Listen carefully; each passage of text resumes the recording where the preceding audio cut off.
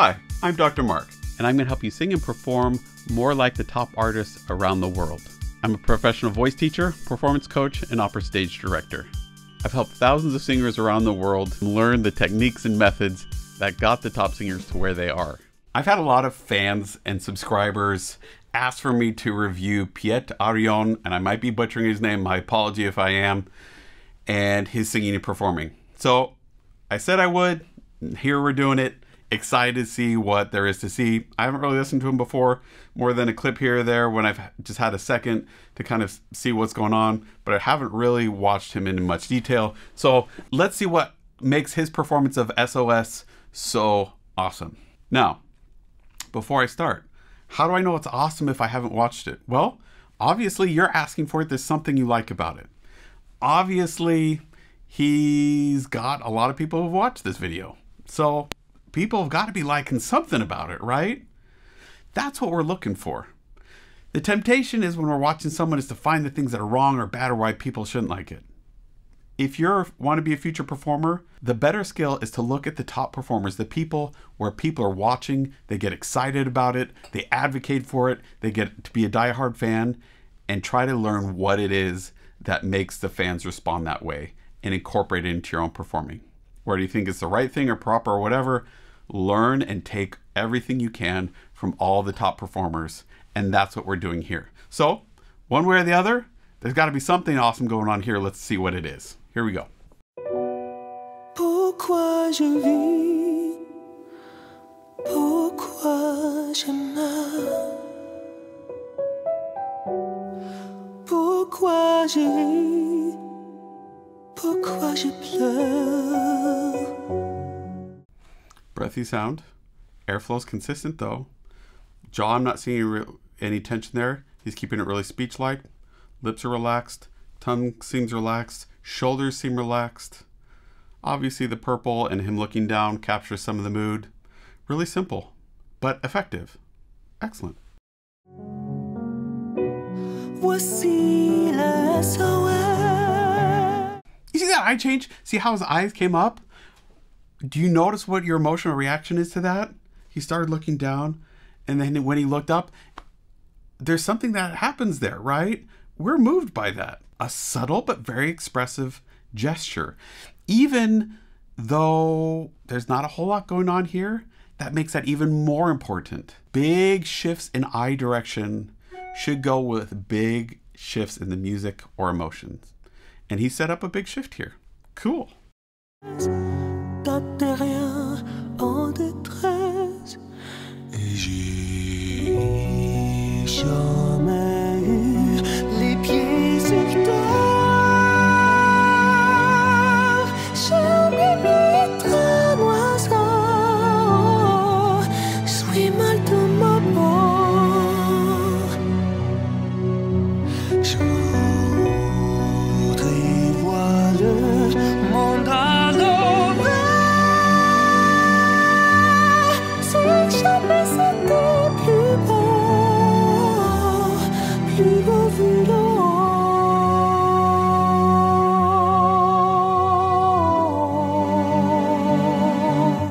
Okay, gorgeous stuff going on here. I mean, this is some really gorgeous singing. Something we can learn from here is the temptation on the lower notes is to use a large quantity of air and a lot of space and to try to make it sound that way, to get those very lowest bottom notes. I think you're going to find if you make sure that you're keeping that air moving really fast, just like we do for the rest, really, really fast, and not overly open here in the back on that lowest, you're going to find that you're going to add a few extra notes there in the bottom. You'll notice here, he's actually keeping this jaw relatively closed, not super wide, and relying on that breath to keep those vocal folds phonating and to create that sound. It's working really lovely for him here. He does keep the placement a little further back, which keeps it softer and warmer and richer. And you'll notice as he's going up, this ah space comes back in.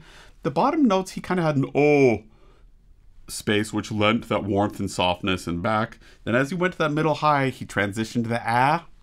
Top teeth came out, jaw released, and voila, there we are into the middle high, and then a really nice smooth transition all the way through. That breath flow staying consistent, no push, pull, or grab in the abs. That's how it works. Awesome. Now, the other thing that's really cool is that he's letting his mouth be expressive and his face. He's not forcing it to do anything, but he's allowing it. He's not putting tension in it. He's not trying to be overly dramatic. At least that doesn't look like it. He's just tapped into the emotion of the song, and the world of the song, and give himself permission to do that. Try it. Try it today. Going through and in your own mind or even out loud saying, I give you permission to be expressive. I give you permission to be human, to be silly, to be serious, to make mistakes. You're going to notice if you're that deliberate and give your mind and body those cues, it'll actually start to respond for you. Even though it seems a little silly and like you shouldn't have to do that, there's something about it. So give it a try. See what it does.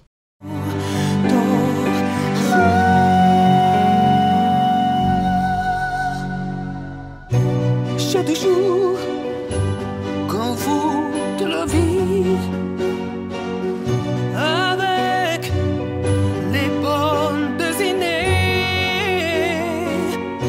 j'ai comme des envies de métamorphose. Je sens quelque chose qui me... Watch his tongue. Notice how that tongue's staying flat.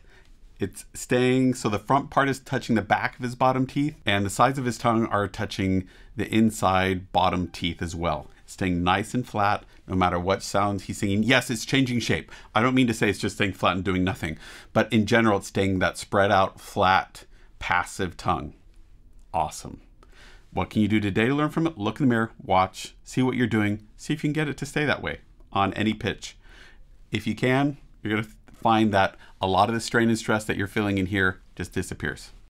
Qui me tire vers le...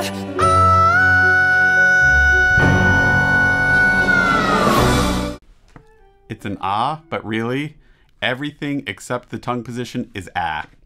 If you were to turn the sound off, you would expect that to be an ah. Top teeth, jaw release, 80% of yawning smile, ah, space in the back. Really whiny, really buzzy. Just try going, yeah, yeah, yeah, yeah, and see what happens, right? And you're going to notice that slowly, just by making efficient noise up there, you're going to find that place you need to find. And it's not going to feel as big and hard and effortful as you think it probably should, or when we're watching, we think it might be. Not. Keep it really effortless and comfortable here. Really speech-like, just making efficient noise.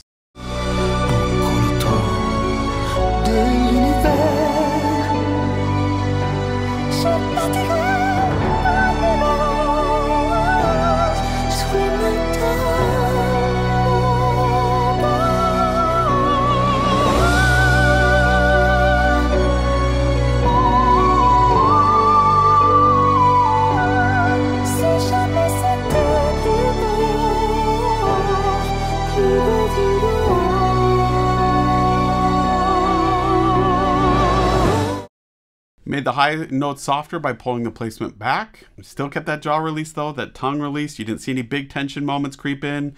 Kept the air flowing nice and consistent. Wasn't pushing, wasn't forcing. Just trusted the air to do its job. Trust your air. Don't try to force it. Don't try to push it. Just trust that if you keep it consistent, a little bit of air traveling fast, you're gonna get a great sound, and it's gonna unlock notes that you didn't think you ever had.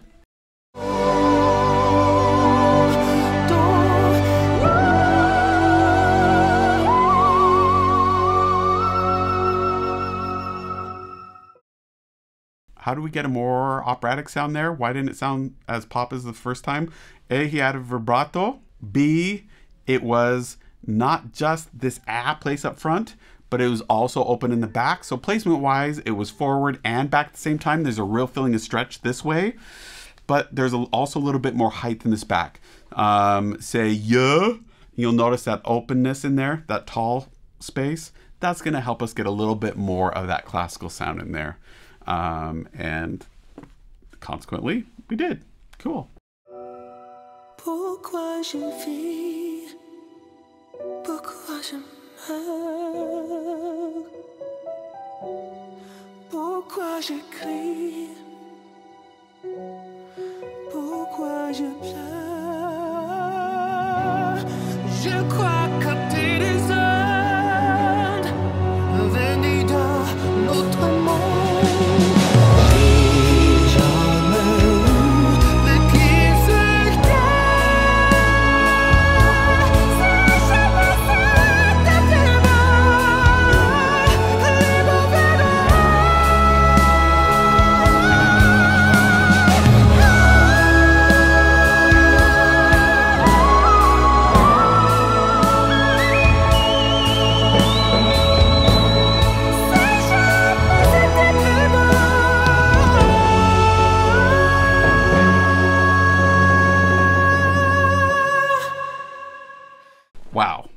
really awesome. Love where he's going with it, the extra flair he's adding in there. He's just keeping everything really released, really open, that airflow consistent, and it's just gorgeous. It's gorgeous to watch too. If I had one thing that I wish was different, not saying it's wrong, not saying it's bad, just my own preference, I wish he'd open his eyes a little bit more. In terms of performance technique and engaging an audience, closing our eyes is actually really selfish. It's self-gratifying. It feels great for ourselves. We can focus. We can really pay attention to what we're feeling and doing that way, but it shuts our audience out. So learning as a performer how to feel those same emotions with our eyes open.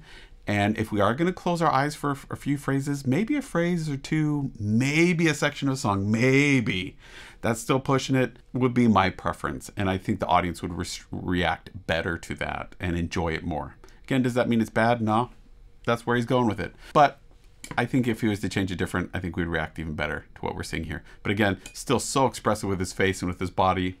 Seems so relaxed at the same time. Awesome.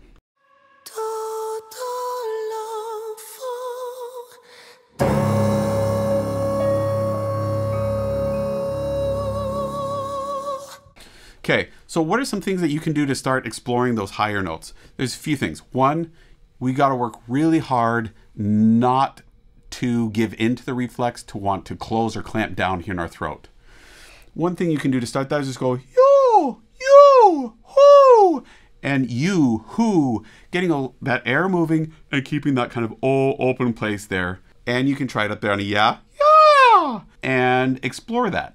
Just start playing with it. Again, not trying to make a pretty sound, just trying to make the sound and pitch up there while keeping it easy. Beauty in making it sound great is easy if, as soon as we can make it easy here, everything else is not hard to achieve. That said, here, the other big thing to notice is that we got to keep that airflow consistent. We got to keep those abs from wanting to grab and get tight and push the air out. Those are all things that are going to limit that higher range, that are going to maybe feel like they get you a few extra notes, but really in the long run, they're going to keep your vocal folds from changing and creating the shapes that you need to be able to get and unlock those really higher notes in a way that's still easy, consistent, and sustainable. So when we're getting those higher notes, we're talking about airflow and consistent airflow. You'll see here that I'm using a smaller diameter straw. This is the size of a stirrer straw. You can find them on Amazon. This one is oovostraw. They generously donated it to me so that I can use them. I use these straws all the time. And you can see a link down below. Use that. I do get a small kickback if you buy it with my link, which I'd appreciate. It helps me to buy more. But even if I was getting nothing, this is awesome. It's cool because you'll see there they make it with a little chain here so you can wear it around your neck, which might seem silly, but it's really helpful in the practice room because with the little plastic straws, they just get lost and it's hard to find them, and then you don't have what you need when you need to. So they're really awesome. I'm going to do a quick demonstration of what you're wanting to do. There's 3 big elements you need to pay attention to when you're using the straw. Number 1 is you got to keep these abs suspended. Put a hand on those lower abs if you can, or just pay attention, make sure that they're not collapsing too fast or grabbing or getting tight. 2, keep this open resonant space, this 80% of a yawn, even though we're using the straw. Really, really important. Third big thing is we're going to put our hand in front of this straw and make sure that the airflow that we feel come out of it is staying really, really consistent. If we feel it pulsing or revving up or decreasing, those are all bad signs. Those aren't what we want. We want, as we're changing pitch, going between pitches and on each pitch, that it's like, as we're singing an entire phrase, that airflow is just constant and consistent the whole time, that there's no change in this. So let's try it together. So it's going to look something like this. We can do it on an actual song, or we can do it on just kind of making noise. This is also really great if you're talk a lot or if your voice is fatigued. This next exercise is one you can do that is great for helping release some of that stress and tension in your voice. It's going to feel like you're just revving your voice, just woo, woo, woo, right? But you're doing it through the straw, keeping it consistent. So it's going to be something like this.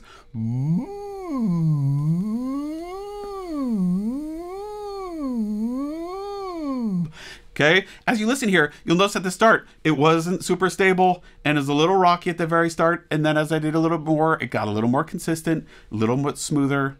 That's the value of the straw. even once you get it, it's just great to warm up with it because it helps you find that place really fast. I find that it just helps me get to that balanced place a lot faster and keeps me from over singing. I know it sounds like I'm doing a commercial. I'm not. I'm just trying to advocate how awesome this is and that it's worth the energy and effort to get a hold of either a stir straw or one of these awesome little guys. There's a bunch of different kinds. So the next exercise you want to do, say you're doing a song.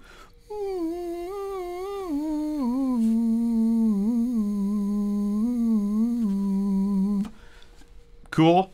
Again, keep those abs out, the space open, and feeling that air pressure, making sure it's staying smooth all the way through. Then the next thing you want to do is you'll want to do one phrase with the straw, then the next phrase on a vowel, like a ya or yaw.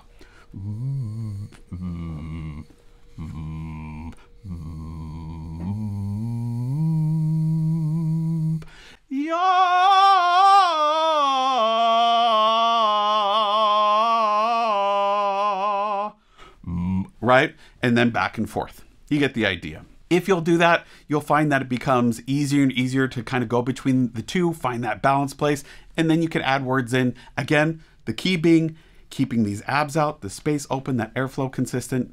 This is just a way where we can feel it. Our body can process really fast the velocity and quantity of air that we need here for the human voice. So check it out, oovostraw. Go online, get some stir straws, test it out today. I think you're going to find it's really awesome. The other cool thing is, I want to point out, if you're using this and it starts to yodel and not make sound, it's actually a sign that you're over singing. You're pushing too much air behind it, and you actually need to reduce the amount of air that you're using. I think as soon as you do, you'll find that all of a sudden you'll be able to make sound again. So another cool thing is, with these guys, you can't over sing. So it's a great way to warm up and find that balanced place. Try it, see how it does. See what you're able to do and the sounds you're able to make. Be silly, make silly sounds, pay attention, make sure it stays easy here. If it's easy here, then it's a sound that we can use sometime somewhere. If you want a voice lesson or performance coaching, want me to work with you or your group to help you sing easier, perform at a consistently higher level, book a time with me at mrperformingartstudio.com. You can also find me on wizio.com if you want to send me a short clip for me to react to and to respond to. And don't forget to click like and subscribe. Hope to see you next time.